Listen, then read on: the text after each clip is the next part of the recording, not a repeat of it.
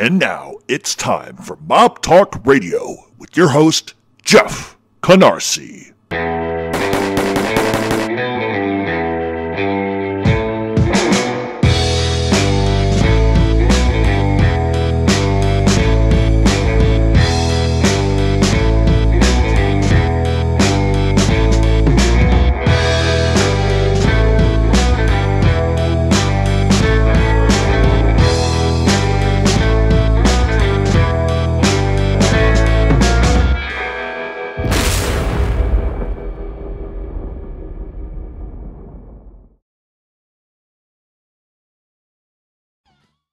And welcome back to Mob Talk Radio. At this point, we're going to talk about the Cotronis, but I'm going to offer up a bit of a warning, okay? Because I'm just being straight up. My show's copyrighted, okay? So if anybody decides they want to play little rat games, you will be met with consequences. Because I just don't like that kind of shit. Anything that I say on this show, I'll say to someone. So it's not like I'm doing it hidden on a platform and any of this kind of nonsense.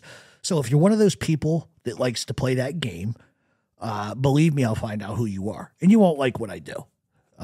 So it's just a warning. I'm just being straight up about it. I'm sick of a lot of shit.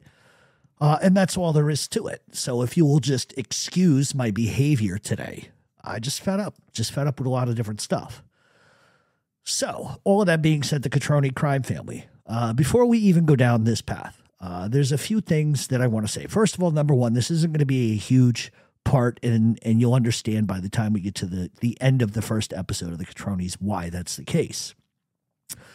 So while we dove headfirst into the Papaya crime family, there was, so much information to digest. I almost kind of feel like in some ways that I gave you too much information, but I always try to give you the best sort of narrative when discussing historical figures so that you have sort of a totality of information to absorb. With the Cotronis, it's a bit different, as there is a ton of information, but it's not as in-depth per se as I want it to be. And there are a lot of things to focus on. Most mob families, they all begin the same way. They immigrate to the United States, they get their feet wet, and most follow an upward trajectory into organized crime. The story of the Cotronis is no different, as politics is going to play a huge part in their narrative and then their storyline. Canada, by nature, just seems to be really the one place that couldn't facilitate or avail of themselves a lot without the New York mob's permission or their involvement, as the Canadian Mafia answered to the American Mafia in New York. They all answered to them. The other side of that is the Bonanno Crime Family, who seem to back everybody but the Papaya Crime Family. It's an odd thing, and I hope at least I explained it well enough, last week or weeks prior about the beef between Joe Bonanno and Stefano Magaddino, at least to show you the ego and greed involved in all of that and where sort of the American Mafia wanted to take things. The Bonannos were not exactly loyal to really anybody. It just kind of came down to dollars and cents more than anything. So while we may not have an entire complete profile on Vincenzo Cotrone, what we have more so in this chapter of our Canadian series is events unfolding which allow the Cotronis to become very powerful, but eventually wane because of a lack of support from American mafia families. It's a tale of be careful putting your eggs into one basket, which really is sort of the whole mob culture, to be honest with you. The Cotroni Crime Family is what we call an Andrina. They're not the Mafia. They are Calabrian and considered Ndrangheta. There are wide gaps between the mentality of Cosa Nostra and Ndrangheta, and we have talked at length on this show about what those differences are. And not really to rehash that, but the rules are different, and almost everyone in Ndrangheta is related by blood, which is what Sicilian Cosa Nostra wanted initially. But ultimately, they sort of lost that in translation. But probably the only family who kept it that way, Sicilian-wise, was Russell Buffalino. Everybody that was involved in his family came from Montedoro. It's just reality. But there's always a beef, oftentimes between Sicilians and Calabrians, which, what the huge issue was between many guys, especially Frank Costello, who was Calabrian, and that stuff goes back generations. It's just a bias against other Italians. So in any event, As you know, Canada was always a bit wide open, and we know where the Papalias set up shop in Hamilton. Toronto was always sort of the hub in which everybody wanted to get to because there were more rackets and availability. But the true geniuses were the ones who held on to the Niagara region and the line between the United States and Canada. And that was, it was, that specific just because of imports and exports, bootlegging, drugs, and more. The true power in Canada came from traditional rackets, but many got a head start through Prohibition, and it's no different with Vincenzo Cotroni. Vincenzo, or Vic Controni, was born in Momola, Calabria in 1911.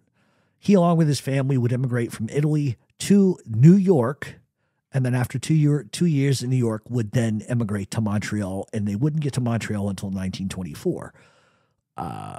The Cotroni was 13 years of age at that point, and by all accounts, he was completely illiterate. Couldn't read, couldn't write, couldn't spell. So I imagine that school was probably not something he took a part in. At least I couldn't find any historical records to show that he even attended school, but I'm sure he did. But because of his illiteracy, I'm not sure that that was something that lasted very long. He was raised in the La Plateau, Mount Royal region, which was basically a poor Italian enclave in Montreal. The neighborhood was a rough one, and the crime rates specifically there were worse than they were everywhere else. So by the time that the Cotronis arrived, Montreal had become a really big staging point for bootlegging, as Montreal at the time was the only place in Canada where Prohibition didn't exist. Everywhere else in Canada, it was dry, except Montreal, which enabled criminals to use that as a staging point or an import-export point. It truly was the only place north of the Rio Grande where it was possible to buy and sell and drink alcohol. So you could understand from a criminal aspect anyway why Canada would have become a very pivotal place for alcohol, especially within organized crime. Those in Montreal didn't know what to, those in Montreal didn't have to do what American criminals did as far as manufacture it through stills. Angelo Bruno, Carlo Gambino, and Dutch Schultz, manufactured stills. It was just easier that way. While I'm positive that Vic Controni tried school, it just wouldn't have been, I think it just would have been very difficult for him, in all honesty. At one point or another, he attempts to become a carpenter like his father, but it just wasn't for him. And Cotroni was looking for something else. In his early 20s, Cotroni could not stay out of trouble. It seemed like wherever he went, he would take a pinch and get arrested, and that would continue through much of his life. But he did have a run for a long time without that. Through friends, Vic would meet a man by the name of Armand Corville. On the record, he was a wrestling promoter and a trainer. Corville was born in Montreal in 1910 and had a career in professional wrestling. Corville at one time, believe it or not, was a headlining wrestler for Silvio Sampson. And he at one point held the Canadian and Quebec mid-heavyweight championship. Between 1932 and 1962, Sampson controlled most of the popular wrestling promotions in Quebec. Cotroni thought wrestling might be fun, and so he joined a wrestling school which Corville ran. That's how these two met. He would teach Cotroni the ropes, literally, but not just in the wrestling world, but in the Mafia underworld of Canada. While the wrestling wasn't exactly profitable for Vic Controni, Corville became what we call in the life a rabbi. Corville had deep ties to organized crime. At the end of the day, he was actually really a gangster and a racketeer, and used profits from his illegal activity to push wrestling, the perfect sort of cloak and dagger type of game. Corville had an interest in local gambling halls, and over the years, history has sort of reinvented itself. Many have made claims that it was Vic Controni who brought Corville into the fold and into organized crime, but in reality, it was actually the opposite. It was Corville who taught Cotroni the ins and outs of the organized crime world. It was through Corville where Cotroni began to be tutored in the art of organized crime. At some point, both men began to bootleg, setting up a base of operations for smuggling through contacts that Corville had. Cotroni would take on, various different pinches early on with Corville, but because of Corville's contacts, Cotroni never got the hammer from the justice system. Both he and Corville would begin to expand illegal businesses. It would begin smuggling booze into the United States. Corville would teach a youthful Cotroni that everything could be bought and paid for with an envelope. He taught Cotroni how to cops, how to corrupt politicians, how to corrupt businessmen, and it was the price of just doing business to ensure that they would look the other way. In 1928, Vic Controni would be arrested for the rape of a girl by the name of Maria Bresciano. He had proposed marriage, she had said no, and according to the police, he raped her as a result of that. He would be arrested for that, but those charges would be dropped allegedly because she finally agreed to marry him. By many accounts, it was actually Corville who paid everybody off to make sure that those charges went away. Can I prove it? No, but that's sort of the log line. Maria Bresciano and Vic Controni would end up getting married, and they would have a baby girl by the name of Rosina. You might not know it, but the last name Bresciano should be ringing a bell in your ear. It should be, and if it's not, I'm about to tell you why. Because Bresciano is a big famous name. The former wrestler in the WWF, now WWE, Dino Bravo. His real name was Adolfo Bresciano. And he would actually end up going to work for his uncle Vincenzo and would later be killed as a result of bad business acumen. So there is the connection between Dino Bravo and Vic Controni. It was Vic Controni had married his sister's sister, making Maria his aunt. So there you go. But we are going to talk about that later on in the series. So by the time 1930 came along, Vic Controni and Corville made quite the pair, from bootlegging to counterfeiting to theft to assaults. Cotroni was proving to be somebody you didn't want to mess with, and Corville was the same exact archetype. Neither one of them were soft. Both were proficient with their hands and did not hesitate to handle business in a violent way. They didn't need to subcontract that out, as both enjoyed the brutality on that side of the life. Both were feared on their own, and together it was a scary team, and they had a nasty reputation.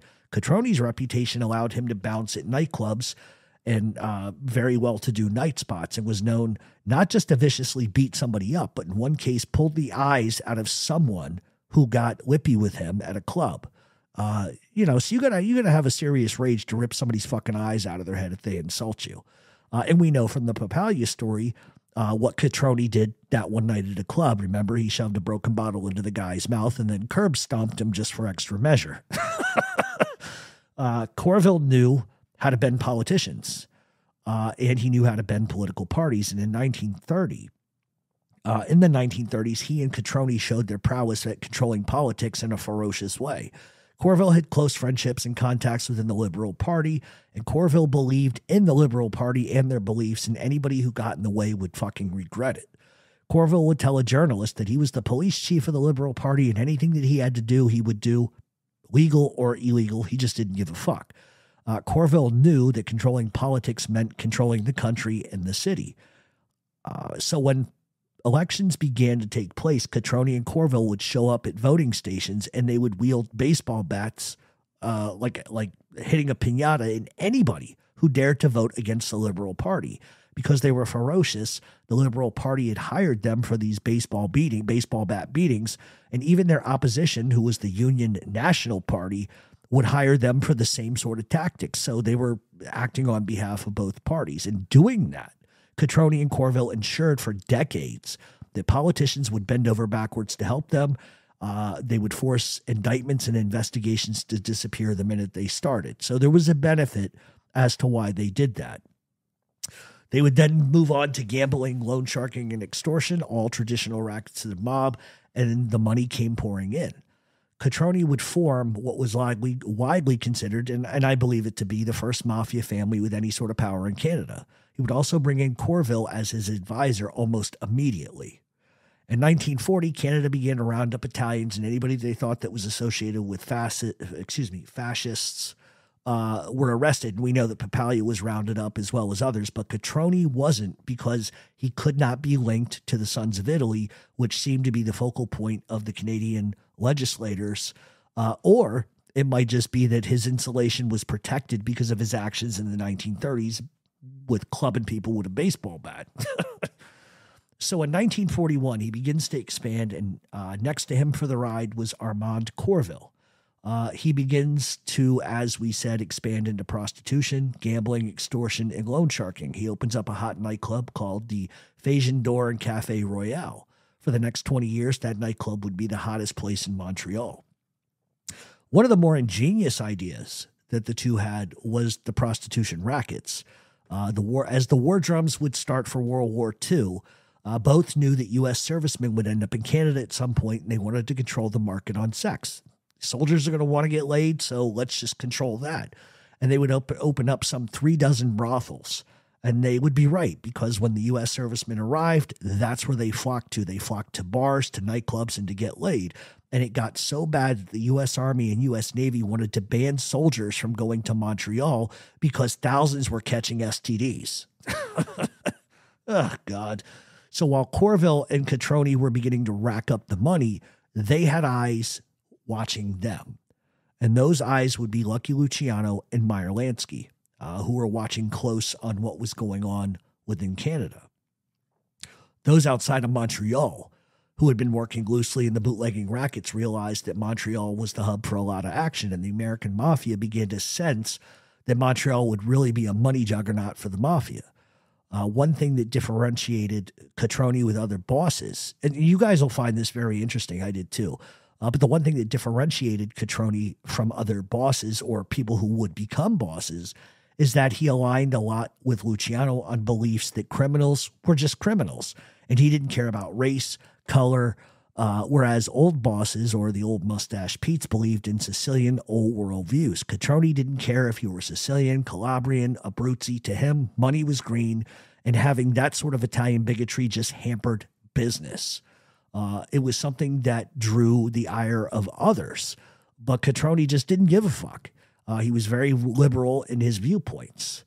He would have men of Sicilian origin in his crime family as well as others. But the one thing that he did, and the one thing that eventually I found to be quite surprising, is when he was cutting up his territory, his turf, he would put those from the same region in Italy and cruise together. So if you were from Napoli, everybody would be from Napoli. If you were from Sorrento, everybody would be Sorrento. Your captains would be from the same area.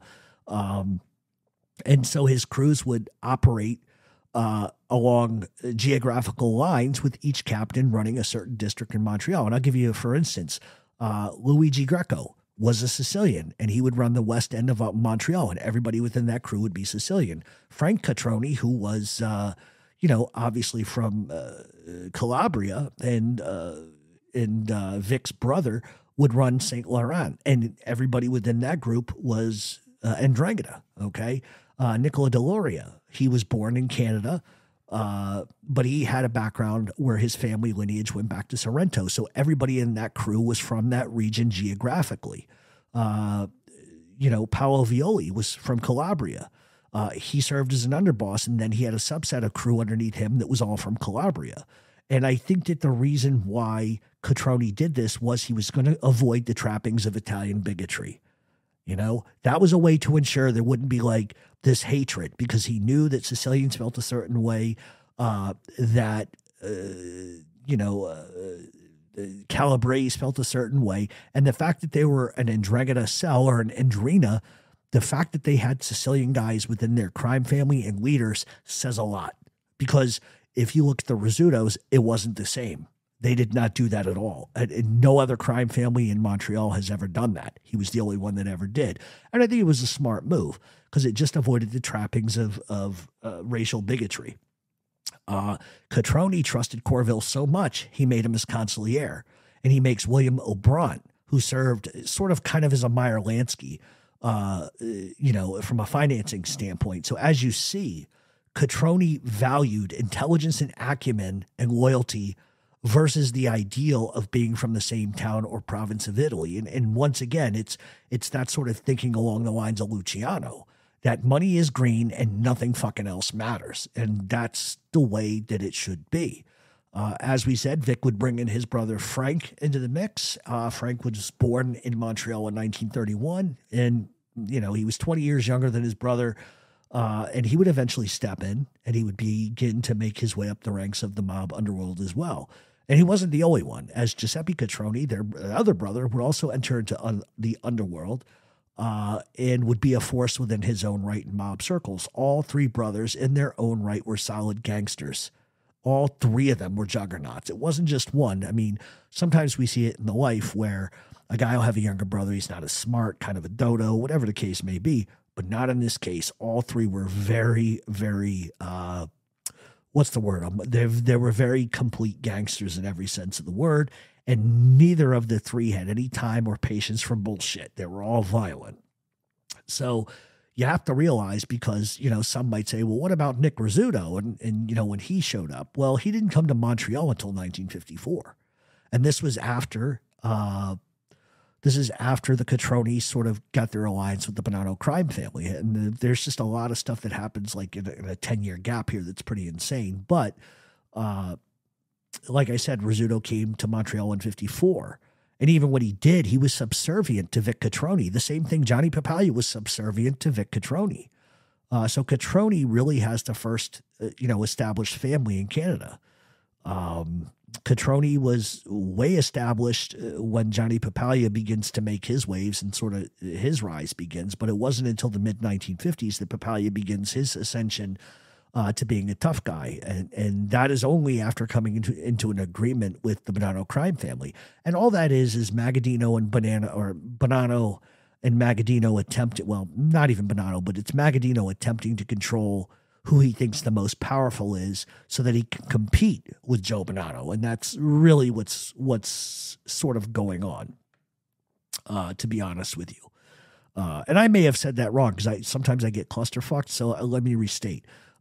Both would end up becoming subservient to the Bonanno Crime Family at the end of the day. But that's not the way it began, because of all of them, the only one that stuck with Buffalo was Johnny Papaglia, to be honest with you. Vic Controni knew, having the first real established family in Montreal, that he needed to have power or at least some sort of consolidation or a partnership that he was seeing being wielded from New York. It's all about competition and who's backing you, and he wanted those connections.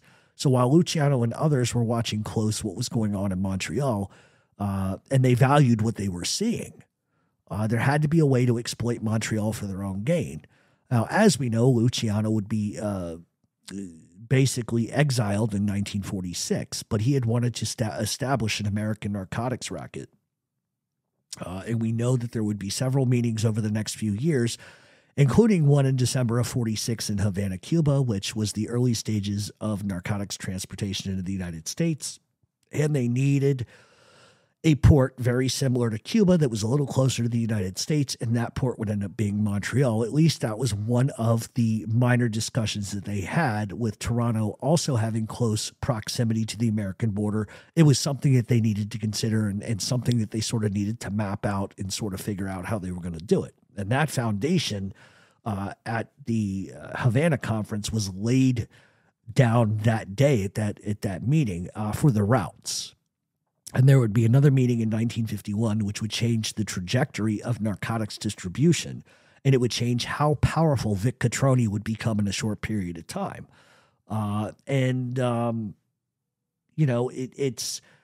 It's one of those things where there are... I never like to repeat myself. Like, we've talked so much about the Havana Conference, the Acapulco meeting, and all of these other things, even the Atlantic City Conference and all of this. But the reason why we are going to cover those next week is because I want people to understand that it wasn't just one meeting and everything was taken care of, because there were certain things that had to be done. They needed their hooks into France. There was just a lot of networking that needed to go on, and those things take, unfortunately, years. And we will see, obviously, next week how that's going to sort of come into play.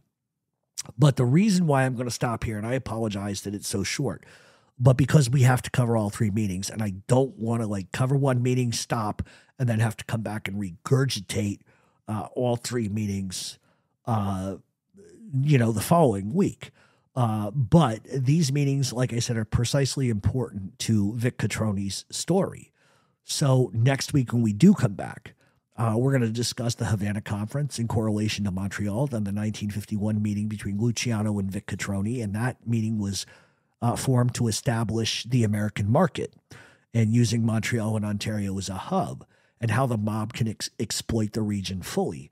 The Cotronis will end up aligning themselves with the Bonanno Crime Family, the same as other crime families would do. But the difference is that the Bonanno alliance won't last.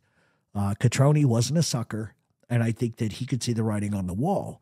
And eventually the Rizzutos arrive in 54.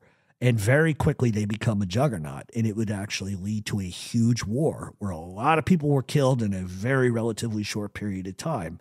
And that country, Canada, had never seen those kind of bodies in numbers. And they've never seen a war like that.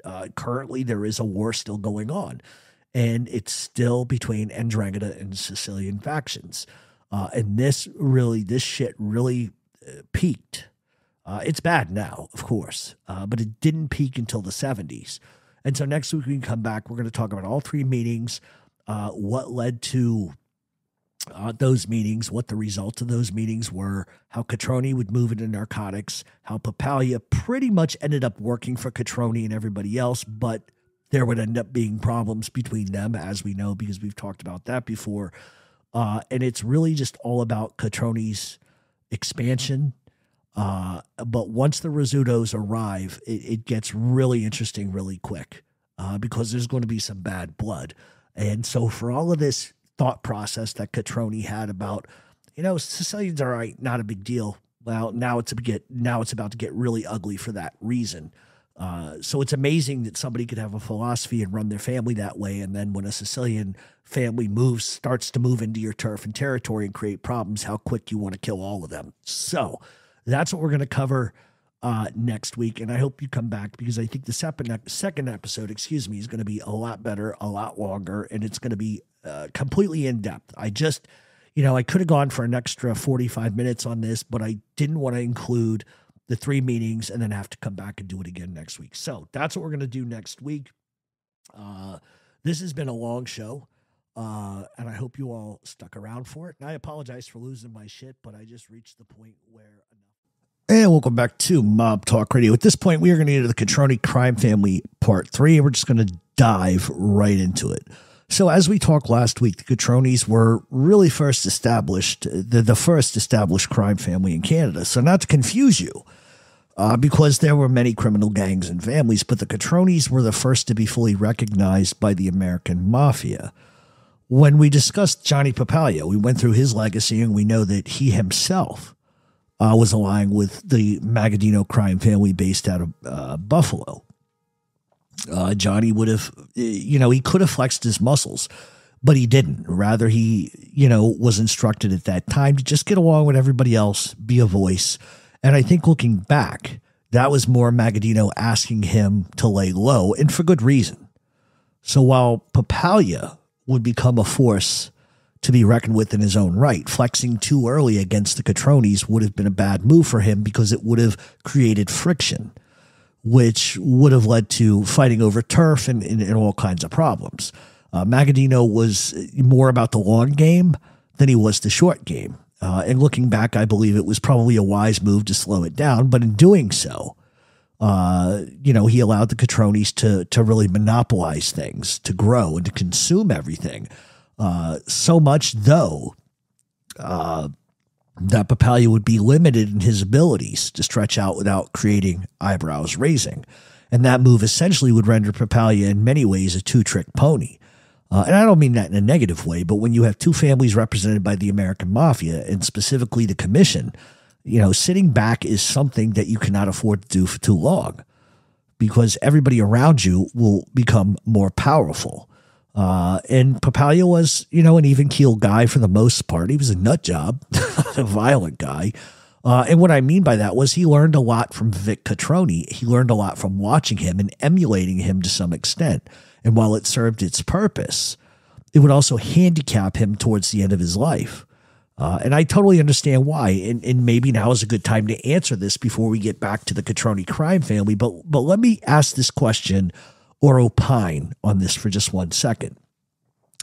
Why would Canada, who rightfully established their own rackets and turf, be beholden to the American Mafia? Why not mix together and tell New York to go fuck themselves? Together, they surely could have been strong, right? And I mean by everybody in Canada getting together. The easiest answer to that is very, very simple. It came down to money. Canada needed the exports to reach American shores, and we know who ran those. Just as Canada needed American imports as well, cigarettes and more, it was a situation where both needed to capitalize on what they wanted. And where the rub comes in is the taxing of those rackets. The American Mafia was much bigger. They were much stronger. They were more powerful. And their ability to infiltrate unions in Tammany Hall and politicians was just more expansive and immense than Canadian mobsters could actually do at the time. There was just basically no way for them to tell American bosses to go fuck themselves and not have consequences as resulting from that. But there was also a benefit to that arrangement. And it simply meant that the American markets opened to them, to those guys in Canada. It offered more work, more schemes, more money. And while some may say, well, but the American Mafia was still in their pockets to a large extent, and that would be true. But now they had representation, which simply meant if they needed to go to war or if they needed to lean on somebody hard, they had the full extent and power of an American family whose numbers tripled what other smaller criminal organizations had at the time. So it offered power and it offered money and it offered prestige. I don't think at the end of the day, guys like Vic Controni gave two fucks about their associations, because if you know anything about the Cotronis, you know how this story is going to end. And they would find that just aligning themselves with one family wouldn't be stabilizing in any sense for very long. It worked for a while until it didn't. And then, well, it was off to the races. And the last thing I want to remind you of before we get going is the stance that Vic Controni had on Sicilians versus Calabrians, those from northern Italy. He didn't see it as a problem, and he didn't want to scrutinize men on their backgrounds or ethnic or traditional lines. He knew enough not to do that because he knew it created problems in Italy. It created problems back in New York in the early days, especially when you look at Masseria and Maranzano, which is why he specifically aligned men of regionality backgrounds together in hopes that there would be no spillover, no issues and stuff like that. So while Cotroni had that mindset, because under his full reign, it would be all systems go. But those very ideals, the regional bigotry, would come back to haunt the Cotroni crime family and would fully and almost completely decimate them. So while he had this great idea, and it was a smart thing for him to do, it was something that eventually was going to root its ugly head and create a lot of problems. So, as we said last week, there would be 3 meetings that would take place in the coming years that would establish several factors. And some big events would take place, and that would change the trajectory of the Mafia, historically speaking. As we know, Luciano would be exiled to Italy, and we know the reasons why, because we've discussed that a billion times on this show. So when Luciano arrives back in Italy, he had really no designs on quitting the life whatsoever, but he wanted to control narcotics in the United States. Luciano had been a narcotics trafficker for 40 years at that point, and he began trafficking in his teens, and he didn't stop until his heart did in January of '62 at the Naples International Airport. Ultimately, what Luciano wanted was complete control of the narcotics market and the rackets. Because he couldn't come back into the United States, he called for a meeting in Havana, Cuba, slated for December of 1946. And we've discussed that meeting at length, and I don't really want to rehash all of that again, but the main purpose of the meeting was narcotics trafficking. His plan was simple. Bring heroin from North Africa, use Cuba as a base of operations, and eventually they wanted to manufacture in Cuba, but the drugs would flow from North Africa to Sicily to Cuba, then to Florida, Montreal, etc. He didn't want narcotics directly shipped to Florida, so everything would come through ports that the Mafia fully controlled. That's why New Orleans, Norfolk, Virginia, Tampa, and New York City were chosen. Now, some of you may say, wait a minute, Virginia? We've never heard that. But yes, those ports were fully controlled by the Aragon crime family. The Gambino crime family has long held Virginia Beach as their turf, while small guys like John Aragona and Eddie Garcia controlled everything for 50 years. I mean everything. Both are deceased now. I knew both of them through other people, especially because they were both at Virginia Beach and I lived there at one point. But also Sicilian Cosa Nostra in the 70s through the 90s, the Cotroni crew ran about every racket and distribution network Virginia has ever seen. So to say that Virginia doesn't have that is a little null and void. But in any event, Luciano put Joe Biondo in charge of managing the Mangano side of the narcotics rackets, and the East Village would become the epicenter of drug distribution. Really, actually, about 4 blocks from where I live now is really where they set everything up. While we know that Luciano was setting up the basic structure, it really doesn't take complete hold immediately. Granted, narcotics began to flow, and Luciano's idea was to have Sicilians control the export to Cuba and further. It was a way for bosses to insulate themselves from being hands-on and basically leaving oversight to underlings. Now, where this gets a little dicey, because in doing research, you often find that dates on government documents and online seem to overlap each other and don't make a lot of sense, so let me explain. In some documents, it said that Luciano met with Vic Controni in 1951 about Montreal becoming a part of the major exporter of heroin and cocaine, and that Luciano wanted Vic Controni to sort of oversee that and handle that.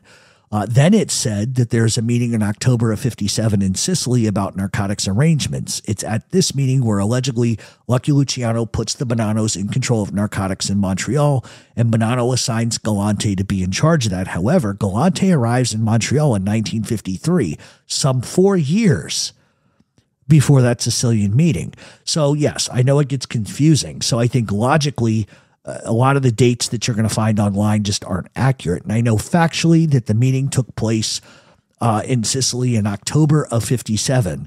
And I know that because the government surveilled that meeting. However, Carmine Galante is expelled from Canada in 1956. So I tend to believe that the bad information can really throw some of you off.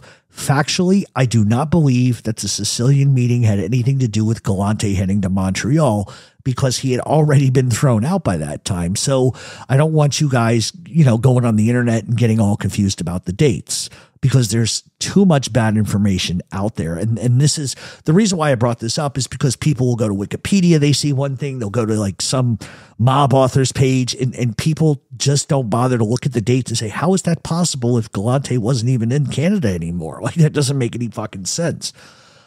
So what we do know for certain is that Vic Controni meets with Luciano to some extent. And we don't know 100% certainty how this was obtained or acquired, but even so, they did meet to some degree anyway. And Luciano basically explained, and we know that because Cotroni wasn't in Cuba, that they wanted to move into the American market and that Montreal was to be a hub, and they wanted Vic Controni to be involved. It was explained to Cotroni that the Bonannos would be in charge of the distribution and that Carmine Galante would be sent to handle the day-to-day operations of that. Galante would arrive in Montreal and the narcotics would begin to move. So really the dates don't fucking matter. We know this happened, but the 57 meeting does not coincide with reality. Let's just be honest. So Cotroni and Galante spend many days together. But what Carmine Galante begins to do is to shake down gambling dens. It would be basically overtaking businesses in Montreal, which truly would have belonged to Cotroni, but his hands were tied because he was under the Bonanno administration. But more importantly, the commission. Galante, according to reports, was collecting some $50 million a year for the Bonannos just in gambling profits alone in Montreal. So if Vic Controni didn't like Carmine Galante or didn't like being subservient to the Bonannos, it didn't really matter, because working with Galante and the Bonannos actually helped his career in many ways. Galante was just very powerful, and he didn't budge when it came to violence. With Galante's power, it automatically elevates Vic Controni in the underworld, and it makes him look good to the New York Mafia and to the commission, because he's getting along, he's helping, and etc. And he's learning stuff from Galante too. So while Cotroni likely could have done many of the same things that Galante was doing, Galante just had more moxie, and by proxy, that rhymes, moxie and proxy, Cotroni reaped the benefits of everything that Galante was doing. To make matters a little more entertaining, Galante essentially makes himself the boss of Montreal and inducts Cotroni into the Bonanno crime family, making him his underboss. Now, ultimately, Cotroni would be dropped down to a captain, but at one point he was Galante's underboss.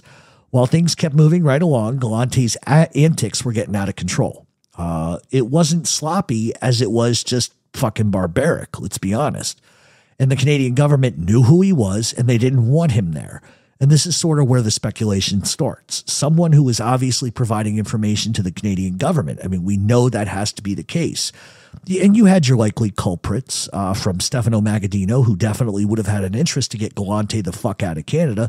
And you also had Vic Controni, who could have been a guy who could use that to his advantage if he wanted to. But do I think that either one provided that information? No, I don't think so. I just think that Galante had a fucking hair trigger. And here's a guy not from Canada who's being said to be doing all of this stuff. So Galante gets tossed out on his ass, and Bonanno then sends Salvatore Giglio to operate Montreal on his behalf for the Bonanno Crime Family. So with an ever-expanding drug route, the Mafia was always looking for easier ways for narcotics distribution, and we're always looking for ways that negated the long miles between ports. The shorter the distance, the better it would be. And so Luciano was truly looking for a way to make the process less complicated.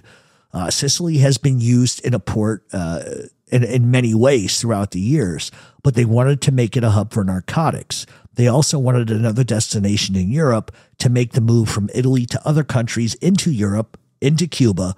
But most importantly, he wanted a split.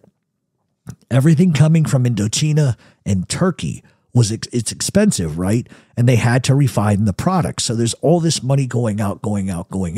So everything would move literally from east to west. So if you want to pull up an American map really quick, a map of the world, just look at Indochina, look at Russia, look at China, look at Turkey, look at Italy, look at France, and go from literally east to west. And this will give you more of a visual to what I'm talking about. Where am I? So everything from Indochina to Turkey was, like I said, expensive, and they had to still refine the product. They're getting the opium, but they still have to refine it. So rather than go to 15 different places and risk a lot of things, they do something a little different. So everything would move east to west, Cuba and Canada. So you essentially have the product hitting Cuba, which is closer to Florida, from north to south to Midwest via Canada. But the mob would never, ever see Cuba become the destination that they hoped it would be. Refinement was the ultimate goal because it's cost effective, it's less risk, but Cuba would never be. And we know all the reasons why Cuba would never be. So what Luciano needed was a middleman, so to speak, and he would find that in Sicily as a way station. But the refinement came in the form of the French Mafia. Since the 1930s, France has been a place where heroin was being manufactured in labs. Opium had long been transported from Afghanistan to Pakistan, Lebanon, into Turkey, and then to Marseille, France, where the opium would be converted into heroin. So in October of 1957, Luciano would host a meeting wanting to capitalize on the Marseille labs. This meeting took place at the Hotel des Palmes between October 12th to the 16th of 1957. Now, people may argue about this meeting even taking place, and there's a lot of reasons for this because, people argue whether or not what the real juxtaposition or what the real reason for this meeting was, and people have said that it didn't exist, but we know that it did exist because Tommaso Buscetta, who became one of the biggest rats, was there. However, when he was questioned, he refused to admit or acknowledge that heroin was on that agenda. But most people believe that, in fact, was one of the biggest reasons for the meeting, as Luciano wanted to set up a network where Sicily would receive opium via their support through contacts and then moved from Sicily to France without interruption. Other things like cocaine would be shipped directly from Sicily into the United States, with New York being the destination. And we know from the Papaglia series that we did that they did, in fact, supply cocaine to New York City. And a bunch of times they got caught doing so, which led to not only some pretty vicious murders, but to a lot of arrests as well, which included a Papaglia arrest. So what Luciano wanted was the Sicilian Mafia to get in the distribution network. And he also, wanted there to be way stations of sorts. So while the Sicilians were already moving in narcotics distribution going back to the 1940s, they were always sort of a second-tier group when it came to distribution. So in other words, they were smaller players in a much bigger game. And what Luciano wanted was he wanted Sicily to be a specific staging point with shorter routes from east to west with less stops. Those present were Joe Bonanno, Carmine Galante, John Bonaventure, Frank Garofalo, Lucky Luciano, Santos Sorge, John DeBella, Vito Vitali, and Gaspare Magaddino. On the Sicilian side of the table were Salvatore Greco, his cousin, also named Salvatore Greco, Giuseppe Genco Russo, Vincenzo Rimi, Filippo Rimi, Angelo Lobarbera, Gaetano Badalamenti, Toto Minore, Cesar Marzella, Rosario Mancino, Tommaso Buscetto, and Giacchino Pinino. Those were the guys that were at this meeting. As we said, we know the meeting took place as Luciano really at that point was being stalked by the police everywhere he went, and the police surveilled the meetings. Reports of those meetings were actually found, as we said, I think a couple of weeks ago, buried in a filing cabinet in a basement in Palermo. So the meeting was to solidify a partnership with the Sicilian Mafia, and it was also at this meeting where the American Mafia helped the Sicilians organize their own commission, which they did as a result of that meeting. The Sicilians prior did not have a commission at all, and that commission would not be really sort of officially working until 1958, with the Sicilians naming Salvatore Greco as the head of that commission. And then what the Sicilians do is they align, you ready for this? 46 different families in Palermo alone. 46 families in Palermo. We have 5 in New York City. They had 46 in Palermo. That should tell you the size, just the size difference. The one thing that the Sicilians did differently in this particular case was they refused to allow men within the families with titles to be on the commission. If you were a captain, you could not be on the commission. And the reason why they did that was they wanted just soldiers. Because if you're a captain, you have something to gain by being on that commission. And they basically wanted to ensure that nobody could monopolize the situation. So if two captains are in business together, they want it to be fair across the board. And they would use that commission in 2 ways: to handle disputes and to greenlight violence. Another stark difference is that they could order the murder of police, attorneys, and judges and officials, but only with permission. The American Mafia never did that. They would never, ever greenlight that. That's the difference between Sicilians and Americans. So when you think about the American Mafia, any murder that would take place from one family to another had to be agreed upon. By 1963, all hell would break loose due to a drug dispute in Sicily. So rather than the commission acting appropriately in Sicily to show, I don't want to say rookie, but to show that it was such a new revolutionary idea, rather than deal with it responsibly and call an end to it because there was a dispute between two people between drugs and all hell breaks loose and people start shooting and killing each other. Rather than the commission come in and say, okay, you did something bad, let's sit down, let's figure it out, let's end this shit. They got involved and picked sides. And the minute they did that, you might as well throw the commission idea out the fucking window, because then it became AK-47 time. I'm just telling you, that's just how it went. So in 1957, a lot of things go down. The first, as we know, would be the Sicilian Summit, which we just discussed. The second, there was a municipal election being held in Canada, and Vincenzo Cotroni, who had learned years ago about controlling politics, joins forces with the Union National Government of Premier Maurice Duplessis, who was squaring off with Jean Drapeau for the mayor candidacy of Montreal, mayoral. Cotroni was,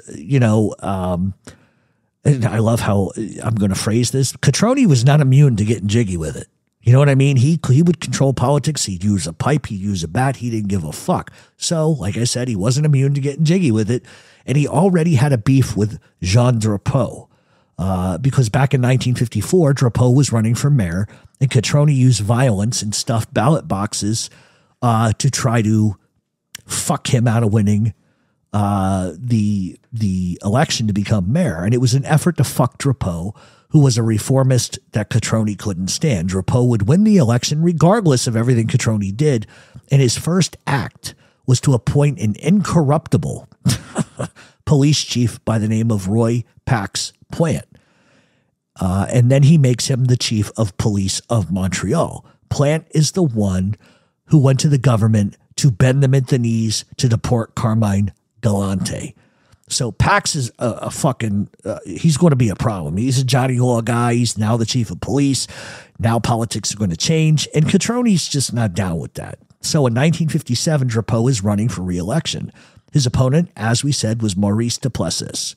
Drapeau, who is driving his car down the street, when he is forced off the road by a car filled with Cotroni associates. Days later, his campaign headquarters was destroyed. Weeks later, Ruben Levesque had the living shit beat out of him by Cotroni men using pipes and more. And Levesque was the actual president of the anti-corruption group, the Civic Action League.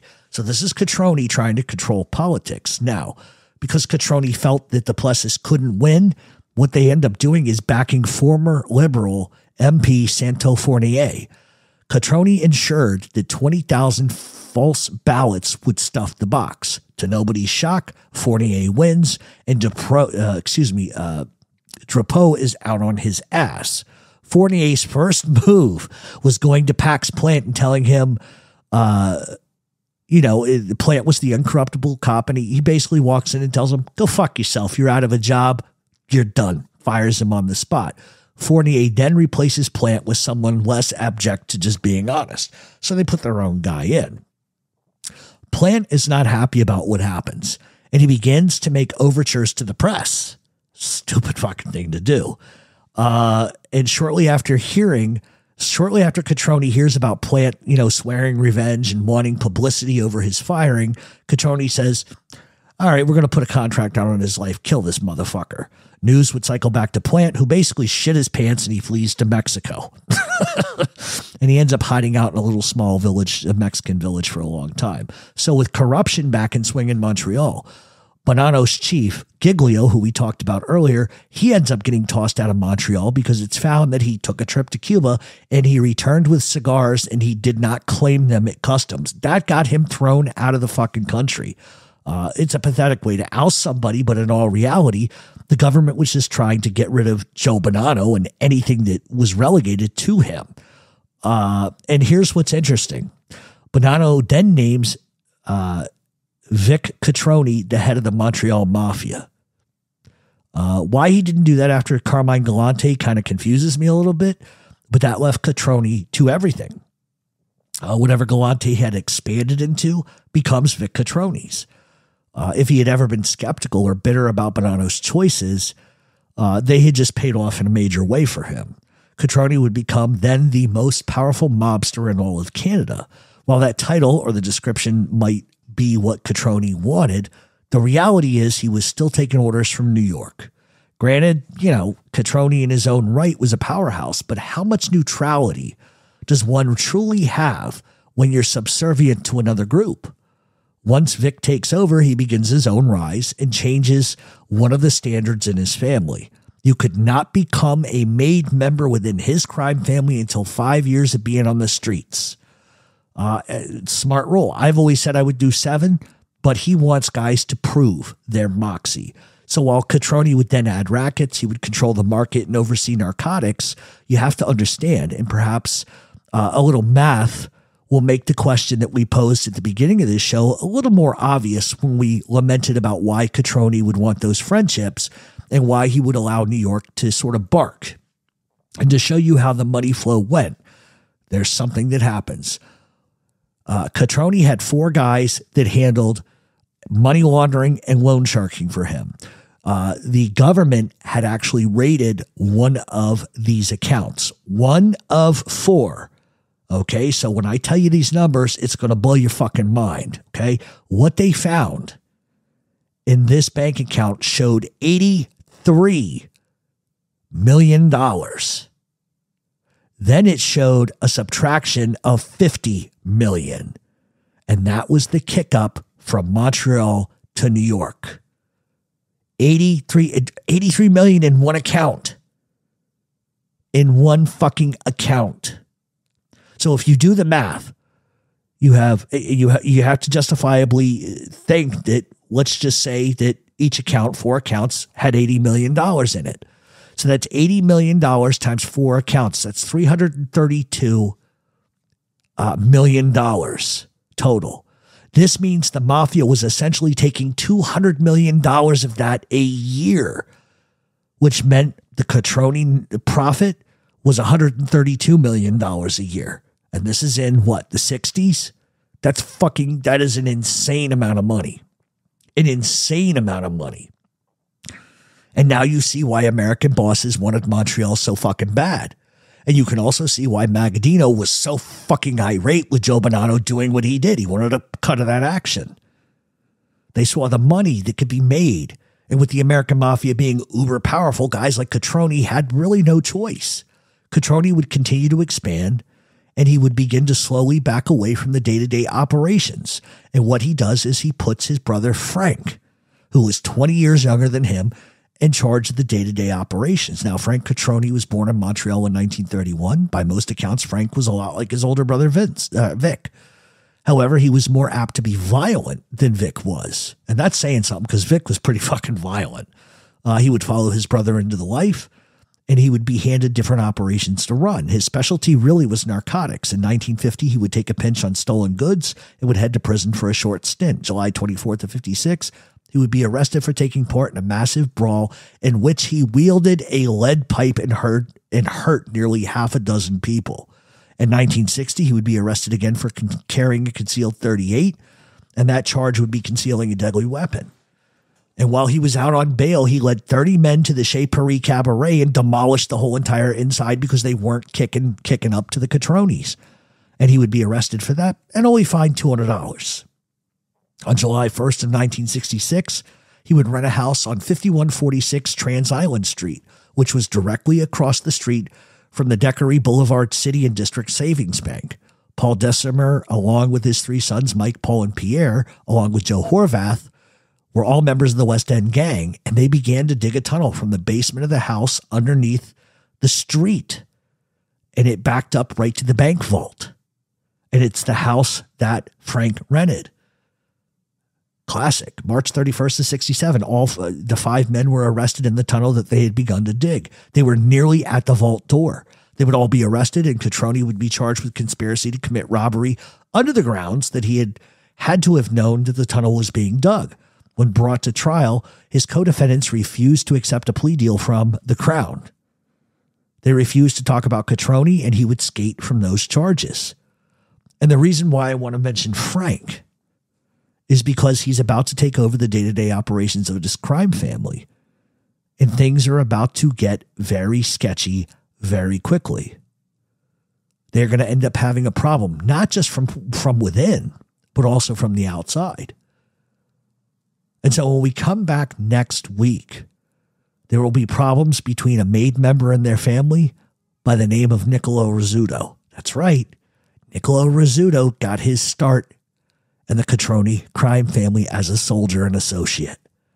They're going to have a massive problem with a French-Canadian gangster named Richard Blass, who didn't fear anybody at all and wasn't afraid to take the first shot and didn't fear a fucking soul. Joe Bonanno's really going to put the Cotronis in a very bad situation, not just with the commission, but all 5 crime families.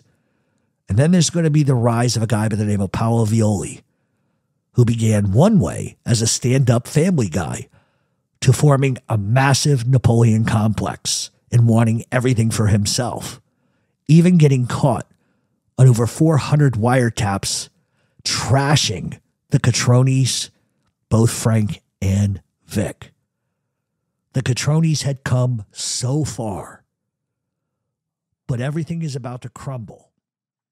And a classic.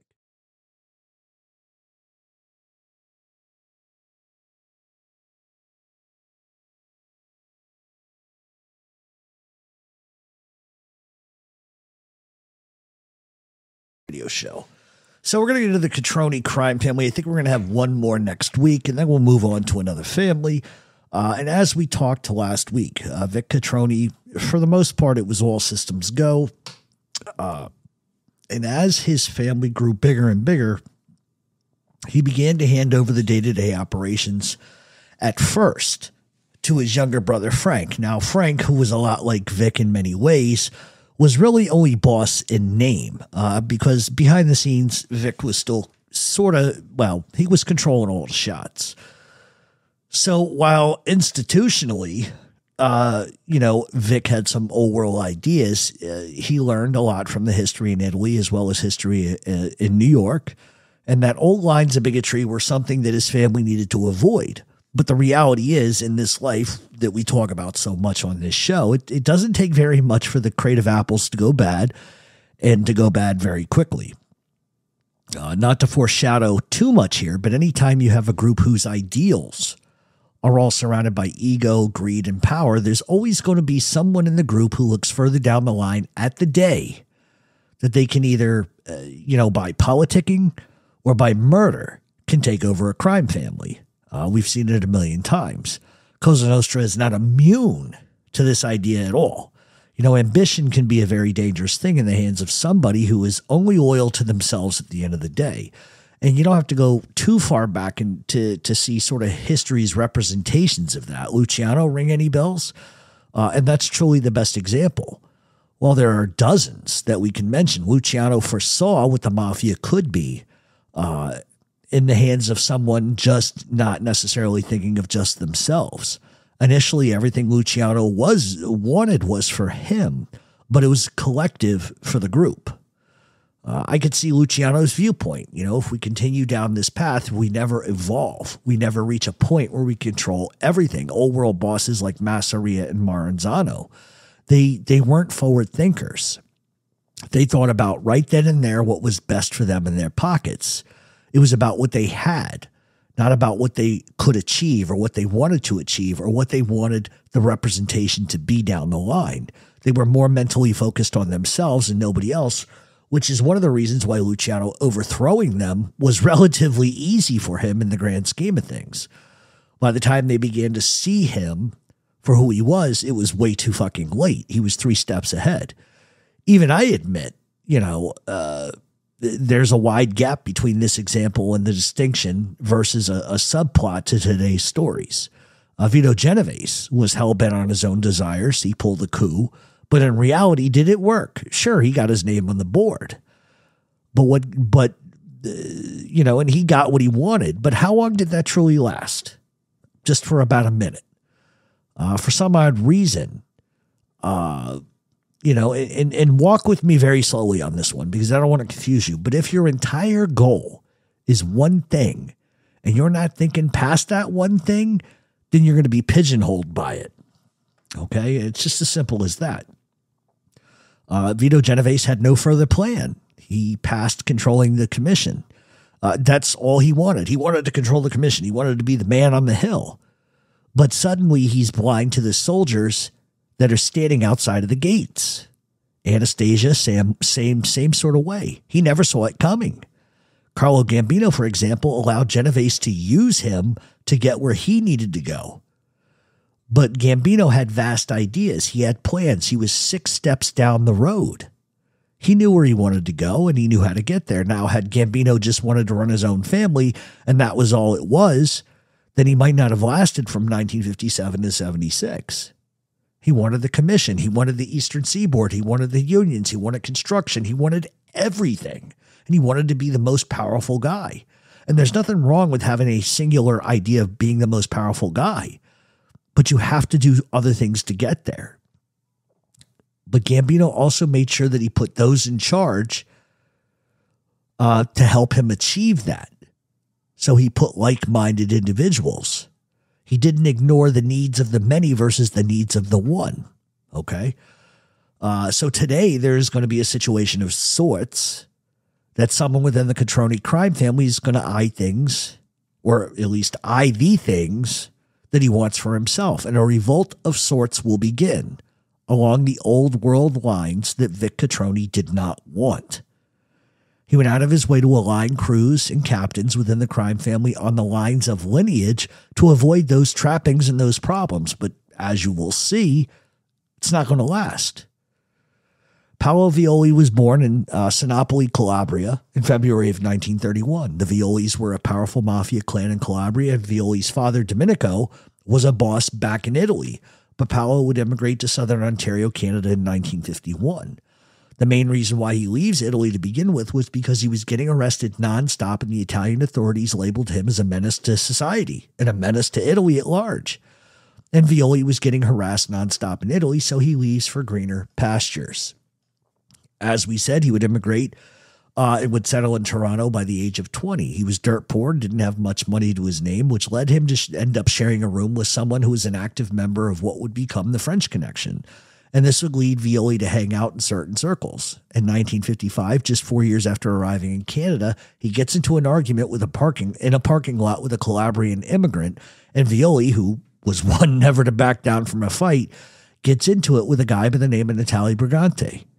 The fight would escalate, and Brigante would pull a switchblade. He would stab Violi in the chest just below his heart, almost killed him. Violi pulls out a snub-nosed .38 and shoots him 4 times in the fucking face. Albeit, that's the version that he gave police. Brigante would die on the spot, and Violi would be arrested for murder. At the trial, he would plead not guilty, as he was simply only defending himself, and the jury would agree, and all those charges he would be acquitted of. The actual reason for the altercation, to begin with, was that both Brigante and Violi were pimps, and they were fighting over control of some women. And it just escalated, and many in law enforcement always believed that Violi, in some sort of capacity, was ordered to kill Brigante.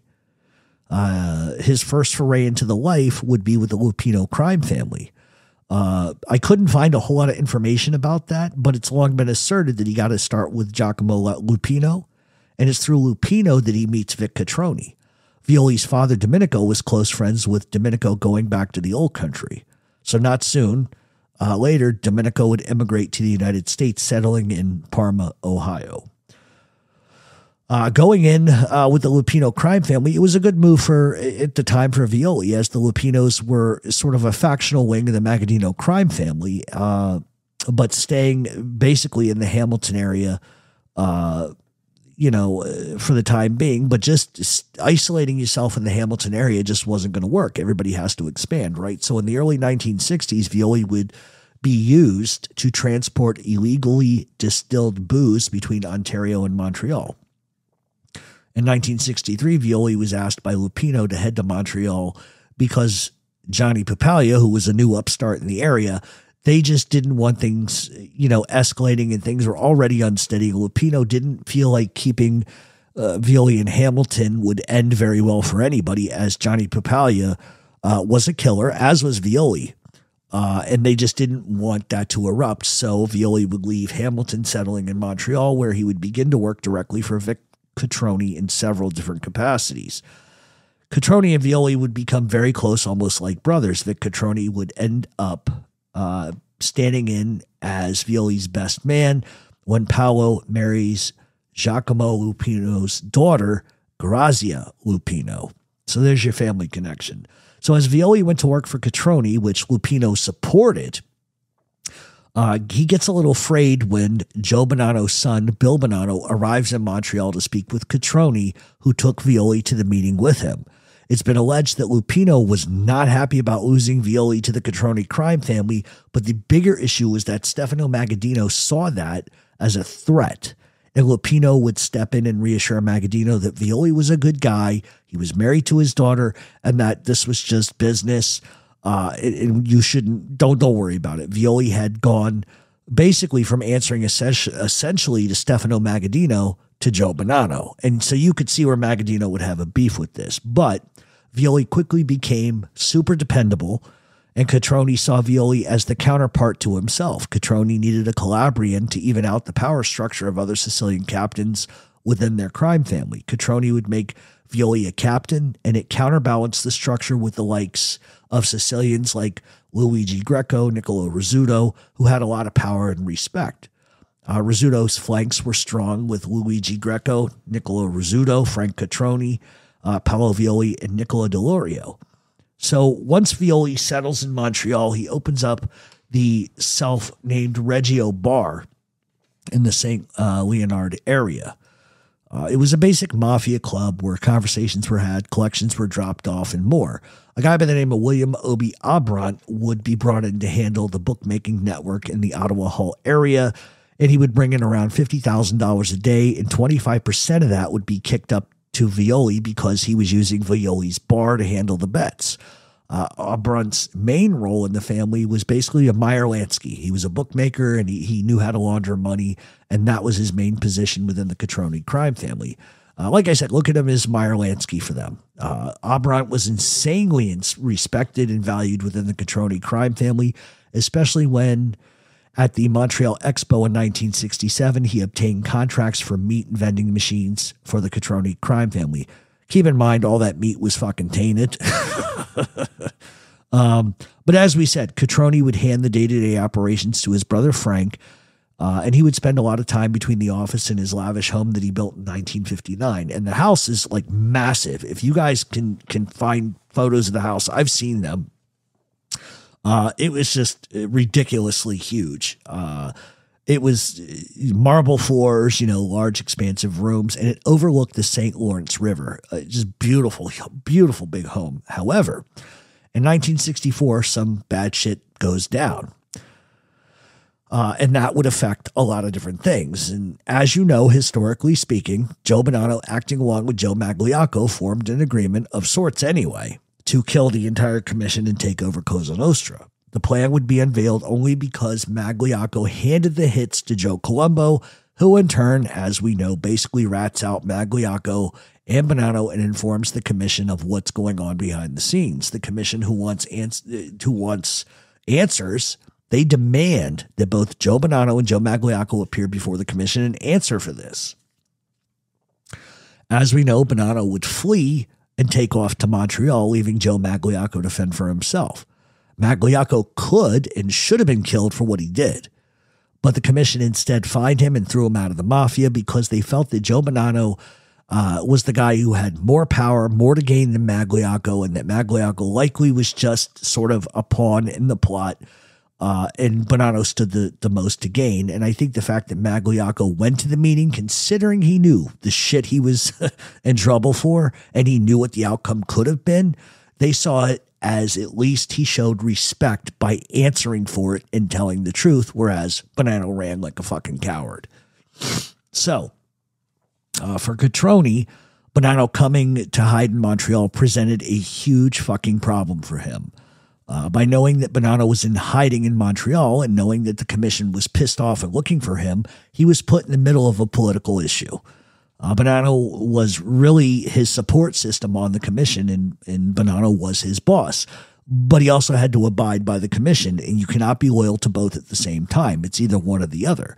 So the commission reaches out many times to Montreal because they know he's there, and they explain to Vic Controni that Bonanno needs to come back to New York, and we promise that he will not be harmed, but he has to come answer for this. Bonanno refused to budge, putting further pressure on Vic Controni. So Cotroni's the guy in the middle of all of this. The commission was getting impatient. What they end up doing is, and a lot of people may not know this, but they end up sending Sam the plumber DeCavalcante, who was the namesake and boss of the New Jersey DeCavalcante crime family, to Montreal to sit down with Joe Bonanno. They were friendly. Let's send Sam the plumber. Hopefully he can iron this shit out. At this meeting, which was attended by Joe Bonanno and Vic Controni, DeCavalcante explains in no certain terms that sitting in Montreal looked bad for both Controni and Bonanno, and that the best thing was for Joe Bonanno to go back to New York and just face the commission and get it over with. He reassured Bonanno that he would not be hurt and explained that sort of proof that they weren't going to hurt anybody is the fact that Joe Bonanno's son was still alive, because they could have reached out and whacked his son, and they didn't do it. They left it alone. He explained that the commission would have, likely killed his son in retaliation for his errors, but they chose not to, which should prove to him they're not going to get violent. Bonanno, fearing that he's going to be killed, basically looks at DeCavalcante and basically tells him, go back and tell Gambino, Lucchese, and Magaddino that I don't recognize anything they fucking say. I don't abide by any commission at all. Nor will I ever recognize them as the governing body of anything. So in other words, he's basically telling them to go fuck themselves. DeCavalcante, exacerbated with the whole situation, explains that in saying that, this could create a war, and it was not a very smart move. And Bonanno basically scoffed at the whole entire idea of it. And DeCavalcante stated to Cotroni, who was also trying to get Joe Bonanno to do the right thing, that, he looks at Cotroni like, what do you want me to do? And Cotroni just kind of shrugs his shoulders like, what do you want me to do? And Bonanno just refuses to do the right thing. So DeCavalcante goes back to New York and he explains Bonanno's position. So with Bonanno refusing to budge, Cotroni's got a problem now. Not only is the commission going to look to exert its authority over people, but they're going to be pissed because he's basically slapped them in the face. And now you have Cotroni, who's beholden to Bonanno, not forcing the issue either. And that's not the commission is one thing, but now they got to worry about Stefano Magaddino because for his part, he sees Bonanno hiding in Montreal as an affront to swing his family from New York to Montreal. Like he's basically going to pick up and move to Montreal. And he believed that Joe Bonanno was effectively done in the Mafia, but would try to regain some sort of strange foothold and take all of Canada. And he was pissed.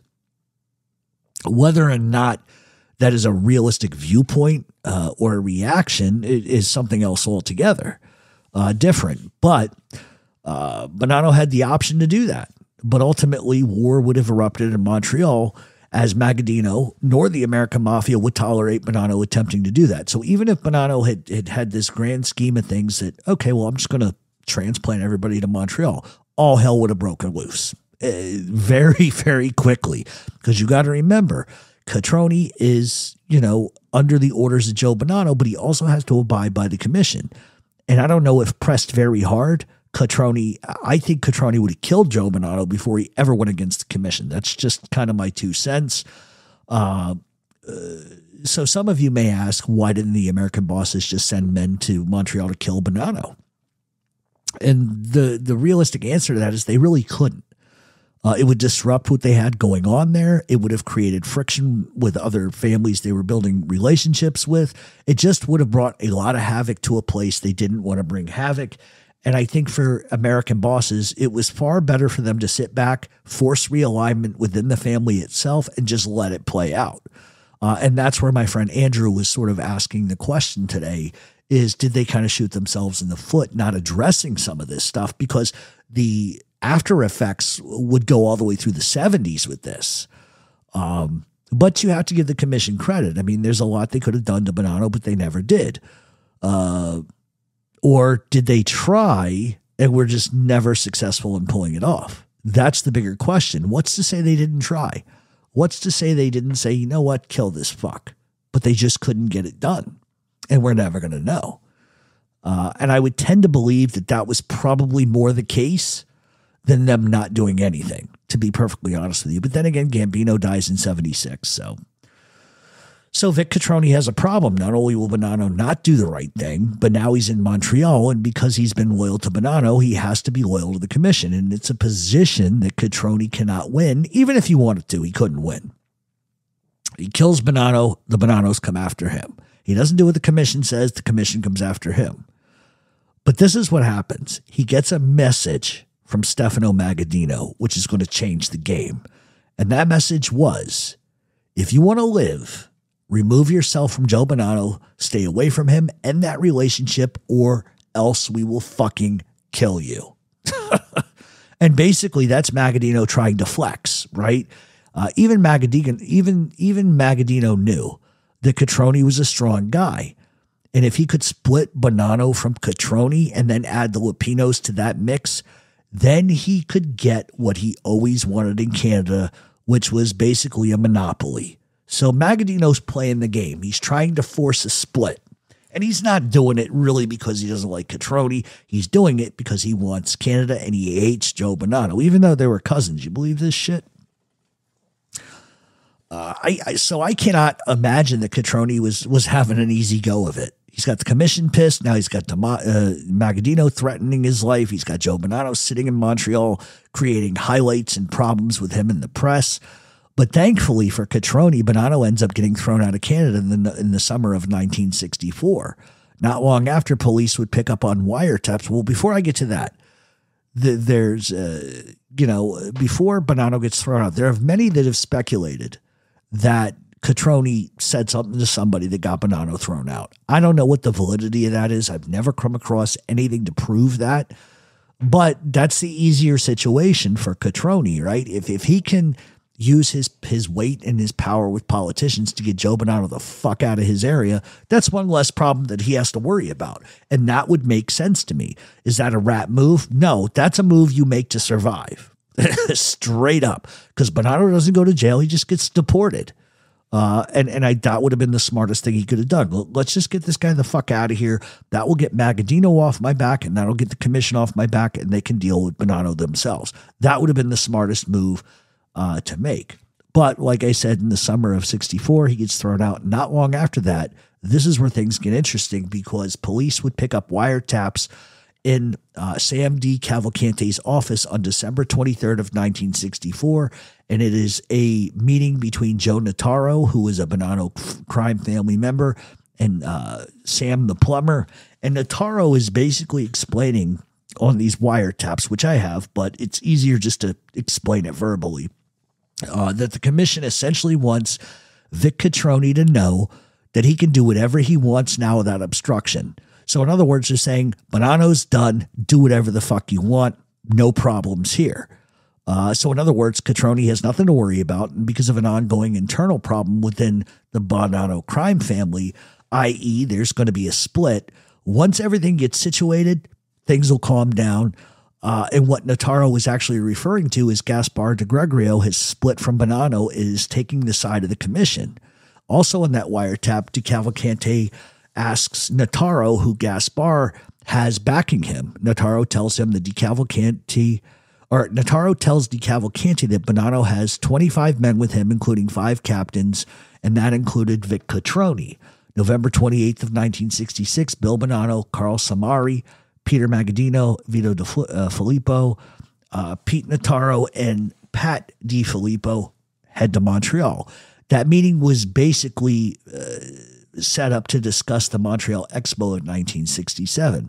Police would intercept Bonanno's car, and inside would find 3 loaded handguns, and all would be arrested and deported out of the country for possessing illegal handguns. When news reaches Stefano Magaddino that Bill Bonanno was having a meeting there with Vic Controni, he was absolutely he goes batshit crazy. And the way that the Magaddino sees this is, okay, well, Bonanno leaves, and this fucker he's not doing what we asked him to do. We told him to leave Bonanno the fuck alone, stay away from the Bonanno crime family. Look at this prick. He's taking a meeting with them. And Cotroni kind of senses that Magaddino might react this way if he finds out. So he sends a message to Magaddino that he didn't plan the meeting nor requested it. They just fucking showed up. Magaddino then demands that Cotroni come to Buffalo and sit down on the matter, which Cotroni refuses because Cotroni already knows Magaddino's done this shit before. And it turns out that he would have been right because Magaddino basically ordered the death of Cotroni for refusing to listen to him about the matter of dealing with the Bonannos from here on out.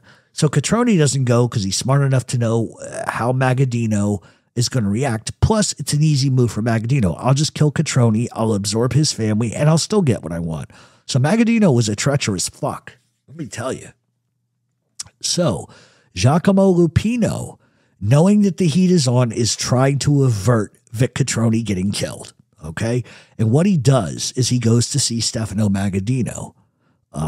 He wanted there to be peace, but more so, he had an idea that he thought Magaddino would like. He explains that his son-in-law, Paolo Violi, was working with Cotroni, and that if Cotroni makes Violi the underboss of that crime family, then Magaddino has more control over the situation. He has ultimate control over the Cotroni crime family. And it basically meant that they would have a leader within the Cotroni crime family who didn't like Joe Bonanno at all, and he could be a good plant for them.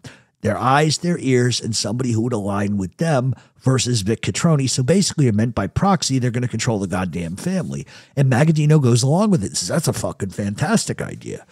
And Magaddino believed that Violi would sort of be his eyes and ears within the Cotroni crime family, and it would serve them down the line if and when Magaddino decided to make a move against the Cotronis in Montreal in general.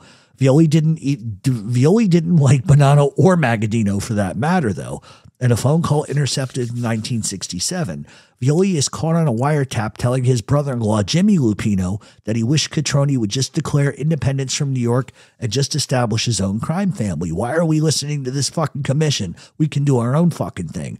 And that should sort of give you a clue on what is about to go down at some point within this crime family. So during the 1960s, the Mafia had a pretty good hold over Canada, and independent criminals were getting a little fed up. Many despised the Mafia for taking over areas that widely were considered open territory, and nobody hated them more than a guy by the name of Richard Blass. Blass was a gangster in every sense, a bit of a fucking nutcase. He hated the Mafia, and more so, he hated Italians. Blass, whose childhood was earmarked by repeated violence galore, would go on to become a hitman for the West End Gang, which was established in the 1950s, made up mainly of Irish-Canadian gangsters in Montreal. Whereas the Mafia was more of a global traditional entity, the West End was more of a neighborhood group that expanded and just grew, homegrown. Blass just didn't like the greaseballs whatsoever, as he notoriously would scream when he would see any Italian. So it wouldn't take long for Blass to just get fed up with the Italians, and he literally goes to war with the Cotronis. Blass felt like the Cotronis were unrelenting in their ways and were overexpanding into areas that didn't belong to them, and he decides, fuck them, I'm going to do what I got to do. And the first thing he does was he threatens a guy by the name of Joe DiMaolo and his brother Vincenzo, who were made guys within the Cotronis. Blass essentially basically walked up to them and threatened to kill them right to their fucking faces. And it wasn't just an idle threat. This is not a guy who's going to say it and not do it. On May 7th in 1968, Frank Cotroni, who at that time was the day-to-day sort of overseer of the Cotroni crime family, is literally walking out of his house flanked by two bodyguards. The second his bodyguards step outside the front door, shots rang out. Blass and his partner, Robert Allard, opened up fire. They didn't fuck around, just start hammering them bullets. As Blass and Allard opened fire, somehow, by some stroke of luck, Cotroni managed to duck and go the other direction, and his two bodyguards were killed on the fucking spot. A few days later, two of Blass's men were coming out of a store. These men were Gilles Bienvenu and Albert Quiment. They are both whacked by two men in ski masks. Excuse me. They were whacked immediately by two men in ski masks and were dead on the spot. Later that day, Blass' henchman gets whacked, Roger LaRue. Blass was irate, as was the Cotroni crime family. Blass then takes it to a whole nother fucking level and begins killing Italians, not even related to the Cotroni crime family. He just starts killing Italian people. He doesn't give a fuck. He hates them. May 27th, Joe Calizza gets shot 5 times in the fucking head. Wasn't an organized crime guy, wasn't related to the Cotronis. He was just an Italian that walked through the wrong section of the fucking neighborhood. Blass just hated Italians that much and was not opposed to killing civilians whatsoever. Weeks later, Blass kills Francesco Grotto. Grotto actually was a known loan shark and was shot several times. August 24th of 68, Blass was drinking in a bar. The front door opens, 2 men enter with guns. Shots ring out, and Blass gets hit several times but manages to survive. 2 weeks later, the Cotronis tracked Blass to a motel by the name of Lee Manor de Pleasance in a suburb of Montreal. While Blass was sleeping, he was awoken with smoke and fire. 3 people died in the building fire, but somehow yet Blass survives. They just set the whole goddamn motel on fire within a minute. Oh, God. October of 1968, Blass is in a garage with a counterpart by the name of Claude Menard, who was a business partner when the two get ambushed. I know this is horrible to laugh at this, but Blass gets shot in the back of the fucking head. So he gets shot from behind. It goes in the back of his head, out the fucking front, and he's still alive and talking. It reminds me of John Vesey. Gets shot in the back of the head, is still talking. Both survive. But Blass recognized the shooter as Joe DiMaolo. That actually essentially ended the war between the two. But Blas was a fucking maniac. In January of 1969, him and his crew attempt to rob a bank and they fail epically. During the attempted robbery, as Blas is walking out the front door, a cop walks up and Blas doesn't even hesitate, just blows his head off just because he was a cop. He would be arrested and sentenced to 4 consecutive life terms for that. However, in October of that year, Blas pulls a magic trick and he ends up escaping prison while being transported from one prison to the other. A week later, he's rearrested after somebody rats him out. In 1974, Blas has someone smuggling a handgun into jail, and Blas uses it for his escape again by getting a guard at gunpoint, and then he begins to let people out of their cells and then leads them to the armory where everybody loads up on weapons. Blas escapes. While Blas is out, he's still furious that 2 of his former friends dimed him out over the attempted bank robbery. What he's about to do is just the nuttiest shit. On October 30th of 1974, he tracks his former friends, Raymond Laurin and Roger Levesque, to the bar. He knew these guys ratted him out, got him indicted for the bank robbery, and he hasn't forgotten it. Blas walks in and kills them both on the spot. Just walks in the front door, bang, bang, and that's it. This is where it gets crazy. Realizing that there's like 11 other people sitting in this bar, he does something that's absolutely fucking insane. He walks out after killing these 2 pricks in front of 13 people. Somehow he memorizes all of their faces, and he waits for 3 months. And then he returns to that same exact bar with a guy by the name of Fernand Baudet. As they walk in, they see 13 people. They locked the door and they lined up everybody against the wall and blew everybody's fucking head off. 10 men and 3 women all got killed just for witnessing a crime that he committed 3 months prior. That murder led to one of the largest manhunts in Canadian history. Eventually, the police tracked Blas, and Blas holed up in a building. Eventually, the cops have enough, and enough of the bullshit. They kick down the doors and go in. And Blas isn't about to take it sitting down. He starts opening fire, and he's shot 27 times before he falls down and dies. Oh, these people are fucking crazy. And you guys can go on further to read about Blas. I mean, he's just an interesting character. So while the Blas issue was ongoing, more wiretaps picked up some unsettling information within the Cotroni crime family. Violi, who is considered to be Cotroni's right-hand man, is talking to Giacomo Lupino, his father-in-law.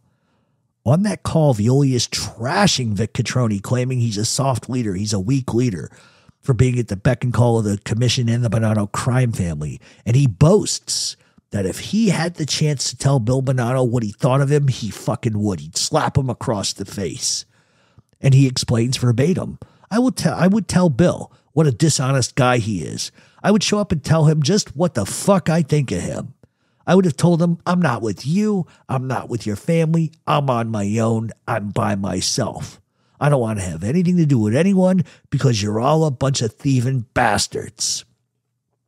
Violi, who is yet to be named underboss in any fashion or form, is displaying a lack of respect for Cotroni in the Mafia hierarchy. It's Violi having ambition.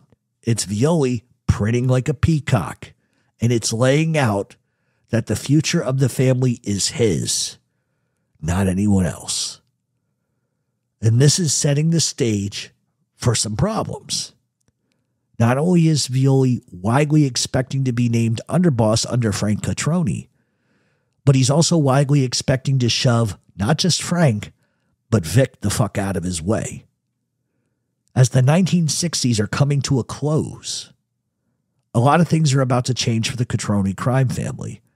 Not only is Vic going to name Violi the official underboss, but some political issues are going to arise with a slew of problems. If Cotroni had been successful up to this point and avoided a lot of the mess that Joe Bonanno created, he is about to have a problem within his own crime family because Violi is about to begin to ruffle feathers and about to create a massive instability within the family that had been sort of the staple for years. There was never instability. Everything was perfect. But now it's about to be sort of turned upside down on its hinges. Not only will the Cotronis have an issue with nonstop wiretaps, but also a huge issue politically with the FLQ, and the Cotronis will try their best to sway politicians over a casino legislation act. And Cotroni will be outed as the boss of the Mafia in headlines, and Vic Controni will make a huge error in removing his brother as the de facto street boss, naming Violi the acting boss. And Frank Cotroni will just become a lowly captain within the crime family, which is about to result in the form of war. So next week when we come back, it's going to be the conclusion of the Cotronis, and we're going to see how this all unfolds. And I hate to laugh, but I'm still cracking up about this guy Blast. What a fucking nut. Oh, 13 of them saw me, huh? Well, they're all going to die. I laugh at just the sheer fucking nuttiness of these people. So I hope you're learning something from the Cotroni Crime Family, because it's a history lesson that we've seen repeated in the Gambinos, the Genoveses, the Luccheses, and the Colombos. We've seen this just repeated. In every mob family we've ever talked about, history keeps repeating itself. And that's why I always say on these shows, if you do not learn from it, you are bound to repeat it with the same fucking results. And that's just the way it is. All right, so we'll be back next week with an all-new show. I hope you guys are learning something about the Cotronis. If you find this interesting, do me a favor. Reach out to me at mobtalkradioshow@gmail.com and let me know if you're enjoying the Cotronis. I haven't heard anybody talk about the Canadian crime families like we are. And if they have, I sure as fuck haven't seen it. But I hope you're learning something.